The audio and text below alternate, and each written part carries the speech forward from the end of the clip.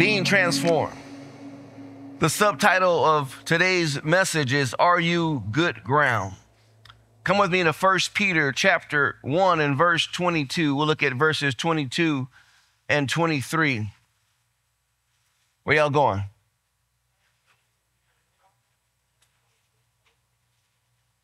It says, since you have purified your souls in obeying the truth through the Spirit in sincere love of the brethren, love one another fervently with a pure heart. Love one another fervently with a pure heart. If we allow the enemy to divide and distract, it prevents us from lining up with the Word of God.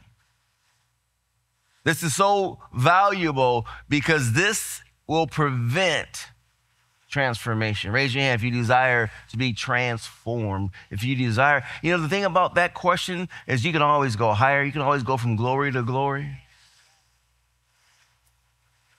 Our subtitle is, Are You Good Ground?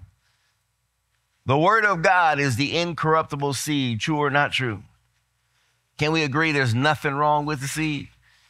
The seed is incorruptible. The seed is going to do what the seed is supposed to do. The Word of God contains the life of God. When the Word gets planted in good soil, when the Word is planted, there is nothing that will prevent it from flowing. Family, any deficit in our lives comes from a lack of word concerning that area in our lives. When sickness rules in any area, it's just a lack. It's not unavailable. Let me say it that way.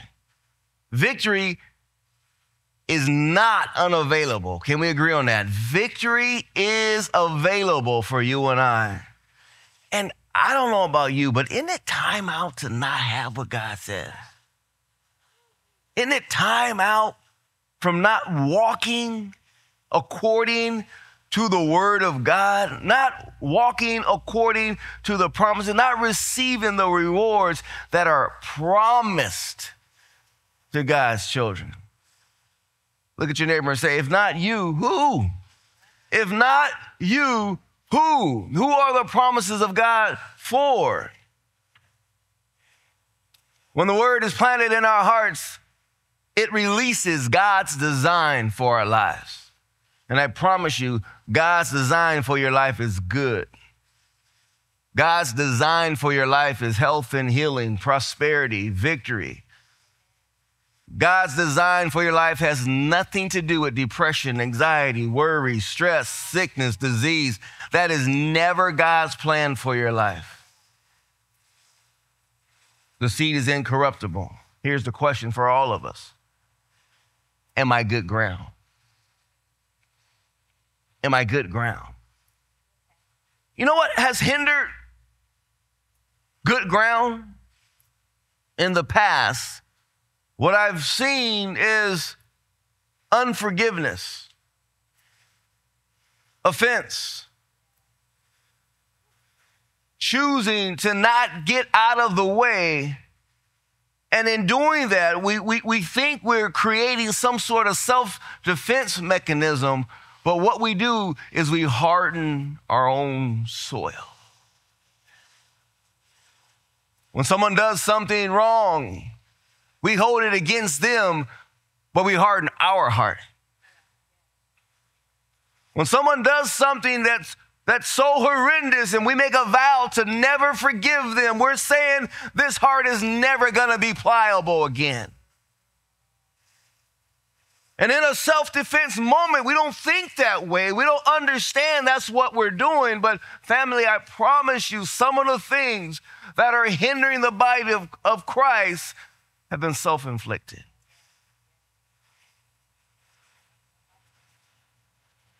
Let's take a look at the different types of grounds talked about. Let's go to Mark chapter 4 and verse 3. How many of you want to be good ground? Mark 4:3 says, listen, behold, a sower went out to sow, and it happened as he sowed that some seed fell by the wayside. That's talking about a path or a sidewalk. And the birds of the air came and devoured it. This first type of ground is very shallow. Nothing can grow in a very shallow ground. And it's always exposed to the elements when it's in the shallow ground. It never goes beyond the surface. This represents the people of God who hear the word of God, but allow it to be snatched away by distractions.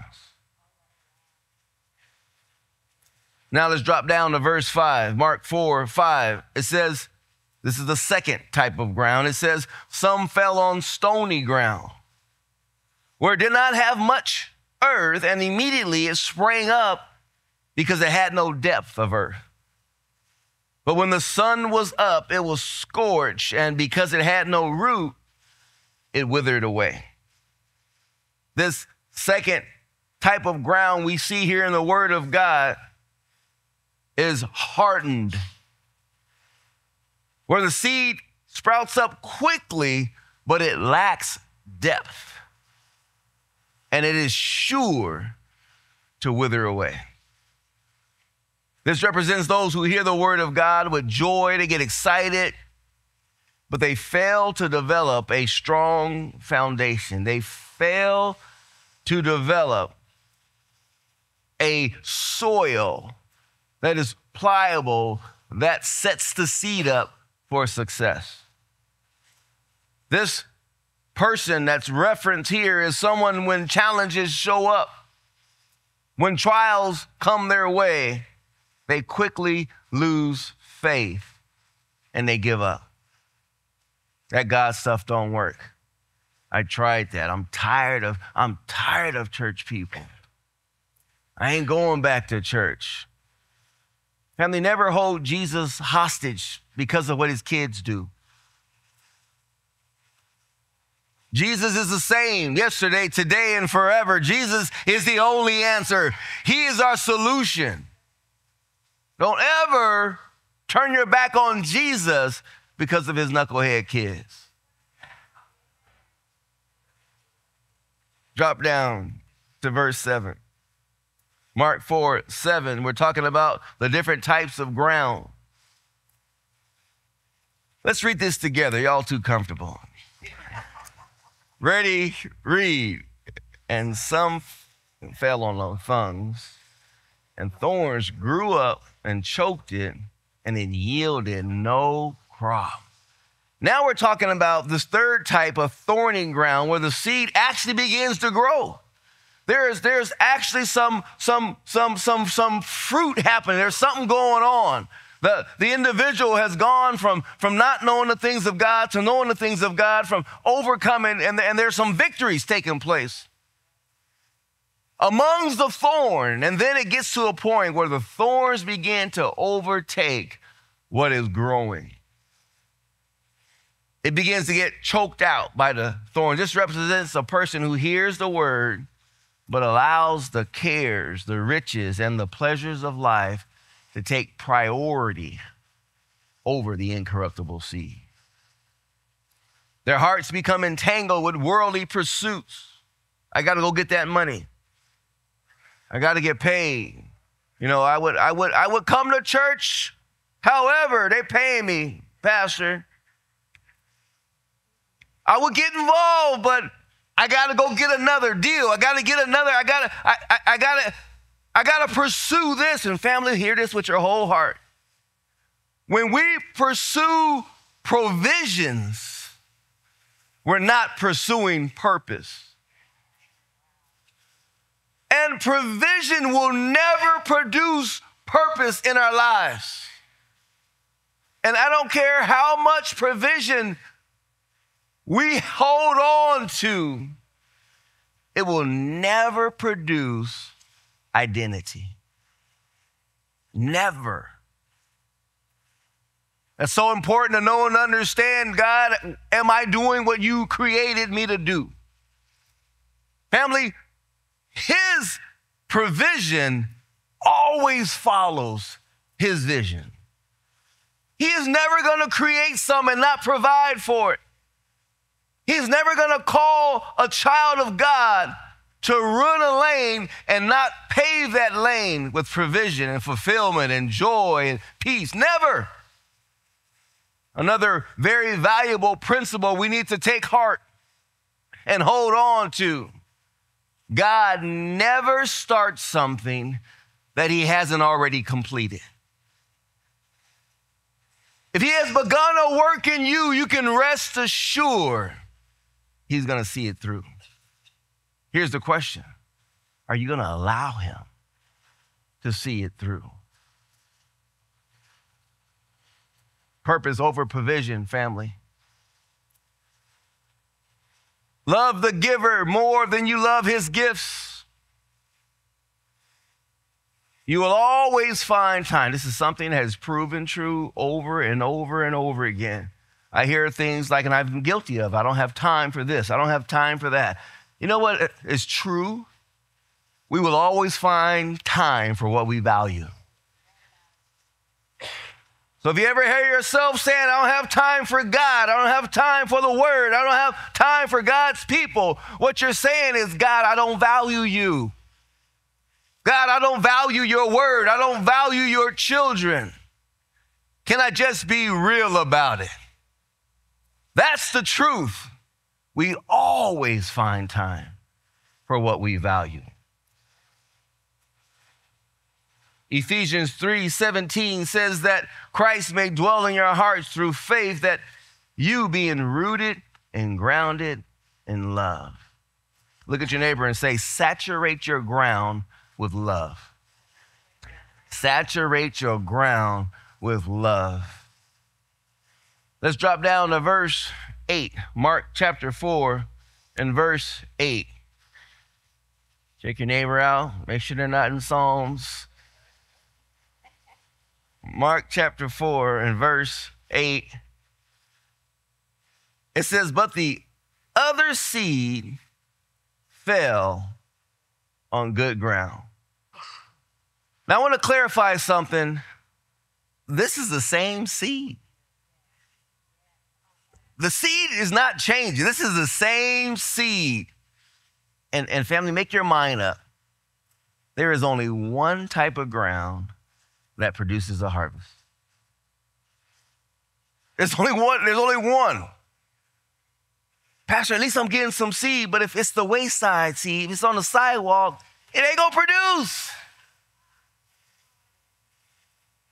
There's just so much going on in my life. There's so many moving parts. Sounds like thorns to me. And it don't matter, the word could be there, the seed could be there, but it is being choked out by the thorns. Don't expect it to produce. All of us need to check our hearts and say, Lord, am I good ground?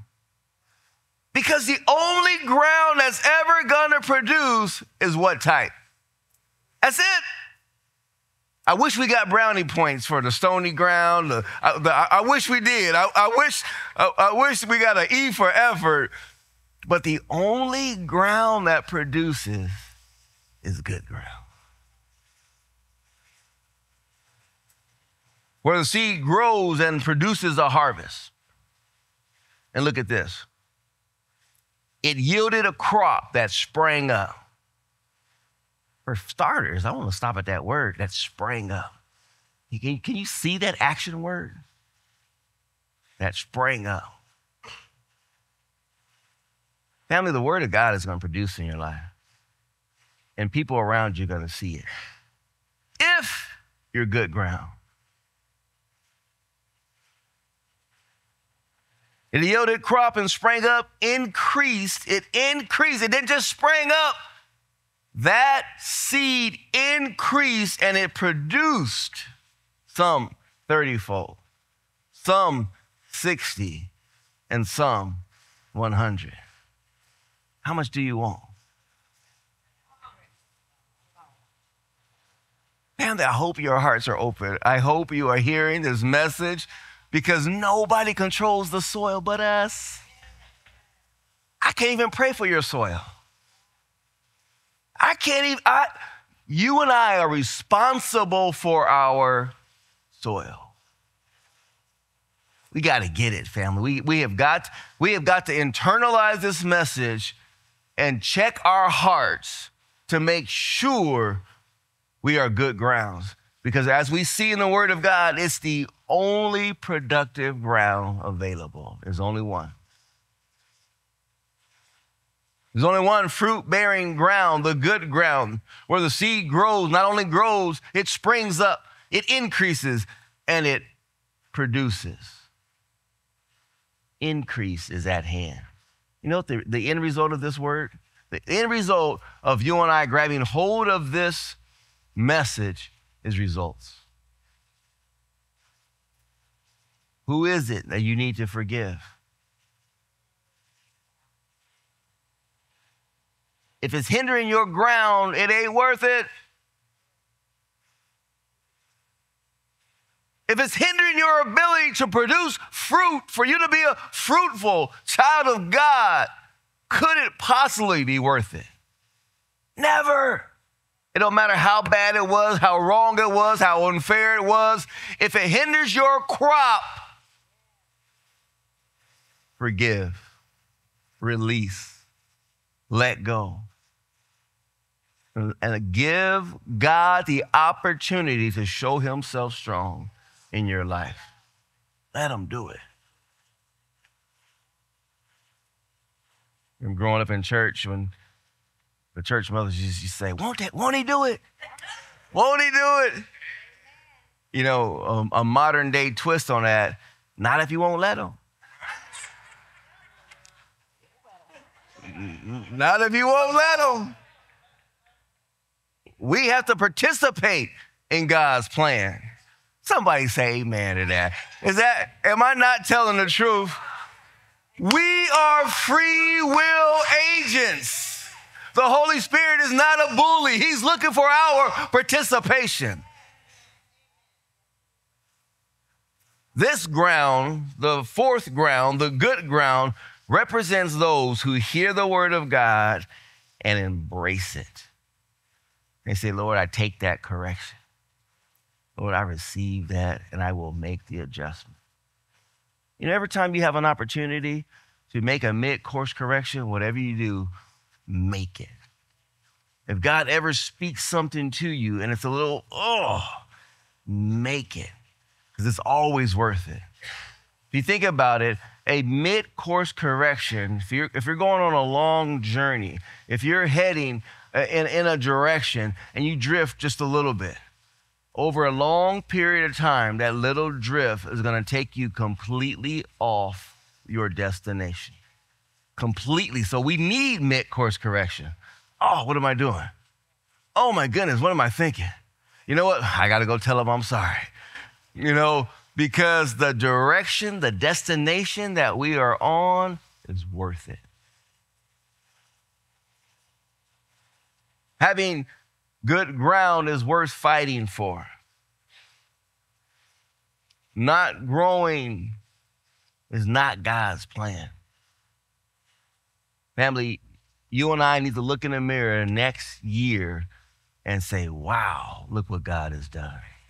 My God, that revelation. My God, that, wait, family, if that's not happening, that's wrong. If we're not growing, it's wrong.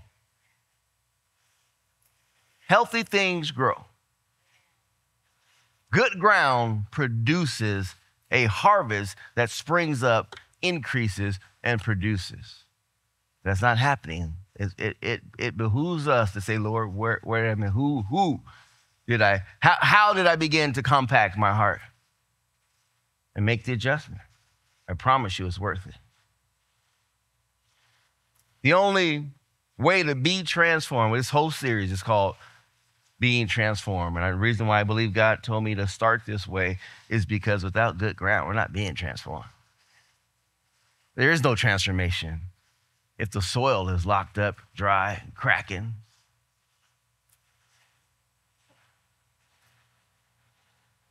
The only way to be transformed is by being good ground. Say this, Lord, help me. I want to be good ground. I want to live a productive, fruitful life to advance the kingdom. You ever notice when you're going through your own stuff, you ain't looking up? You ever notice?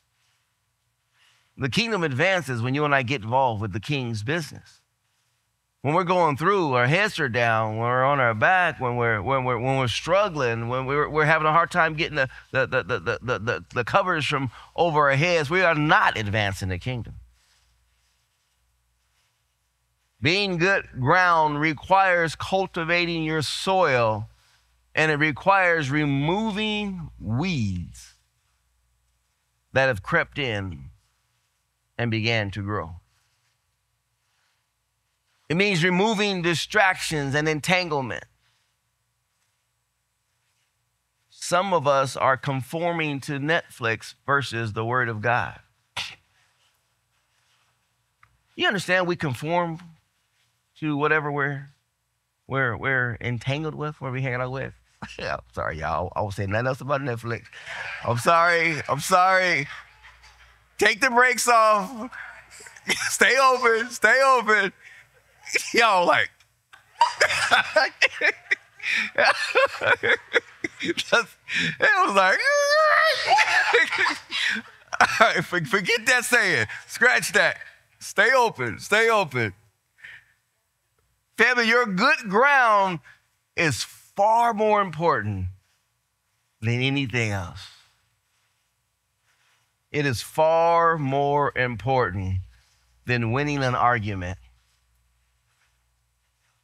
Your good ground is more important than you being right. Somebody say amen. You're sitting next to your spouse, just keep looking straight. Your good ground is more important than what people think about you. Focus on King Jesus and his kingdom, and fruit will flood your life. We have to choose to be good ground. Let the fruit of the Spirit flow through you. Let love, joy, peace flow through you.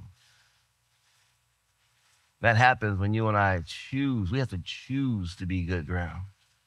There are some things we don't want to give up that we need to give up. There are some people you don't want to forgive that you need to forgive. There are some things that you want to shift. You are going to see somebody who you don't want to see this week, and you're worked up about it right now. I'm not even going to ask who that is. You're worked up about it. Your ground is more important. Protect your soil. Look at your neighbor and say, protect your soil. Being good ground requires renewing your mind. It requires renewing your mind. It requires you and I removing the thorns and the rocks that hinder growth. Let a fence roll off of you like water off a duck's back. People offend you, so what? I got a huge garden I'm working on. Say what you want to say. It's just not up for grabs. Not gonna happen. And that takes work, family. We have to be intentional. We have to absolutely choose this lifestyle in order to benefit from the promises of God. Forgive who you need to forgive. Here's a great practice. I'm going to encourage you to start participating. You be quick to apologize. Be the first to apologize. Why? Because you got a garden you're working on. You got a flourishing, fruit-producing garden. And you don't want somebody's heavy rock. You don't want somebody planting thorns because you didn't get your way.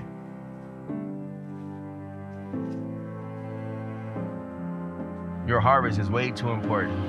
Thanks for joining us today. We hope that you picked up what God had in store for you. And if not, feel free to rewatch and definitely subscribe to our YouTube channel and be on the lookout for future content. We are so excited to see what God has in store for you, and we'll see you next time.